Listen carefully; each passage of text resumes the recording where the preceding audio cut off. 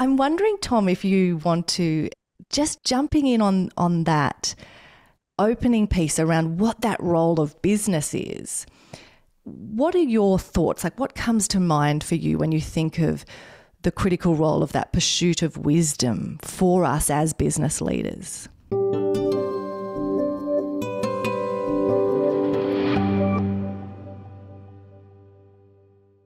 You know, we easily lose track of the history of business and the purposes behind business throughout most of human history.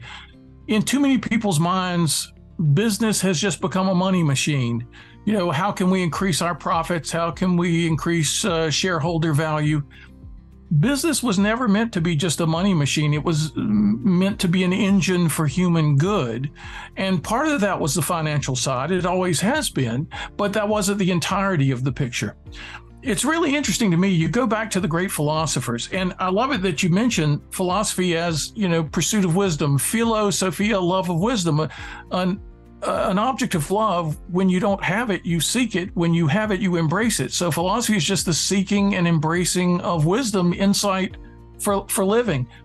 Business is a way of living, part of our lives, not set apart from the rest of our lives, but continuous with the rest of our lives. And, you know, it's an interesting thing. When I was doing my book, long ago at this point, if Aristotle ran General Motors, which was not just about Aristotle, and it wasn't just about General Motors, but it was about how any iconic great philosopher would advise any business of whatever size as to how to make things great. I kept coming back to an insight Aristotle had in his book, The Politics, where, and he doesn't put it into words this simple, but rereading the Politics over and over, I realized there was a formula throughout the book for human greatness, that human greatness always occurs through people in partnership for a shared purpose. And so you have three elements there. You have people, plural, partnership, a certain kind of relationship amongst those people for a shared purpose, a guiding star for that relationship. So people in partnership for a shared purpose. Now, it used to be in most of human history that people got together in partnerships of all kinds. There were civic clubs, there were bowling leagues, there were tennis clubs, there were social clubs and activities, and there still are, but that has really waned in American culture and often in cultures around the world.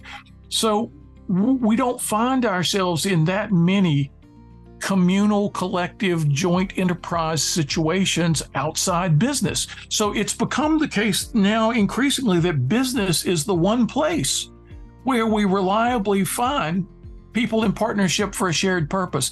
What's that purpose going to be? Is it just going to be financial? Well, it's hard to get people excited about that long term.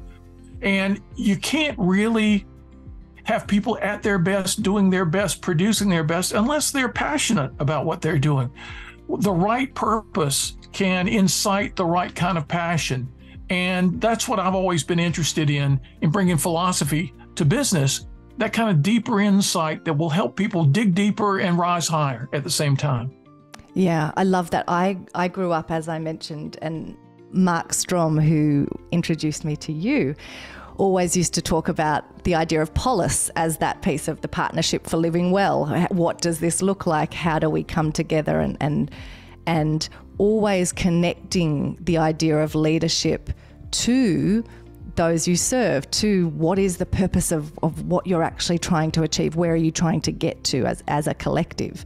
I think that's a really important idea.